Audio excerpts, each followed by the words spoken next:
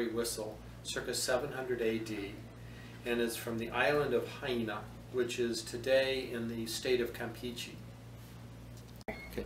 This Mayan whistle is a little over 5.5 inches tall, and it's very nicely detailed.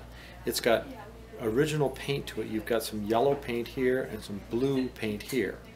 You can see this is where its whistle hole was, and then up here is an exit for the whistle. And these holes right here were probably for playing it. It has been restored. The hand on this piece is restored.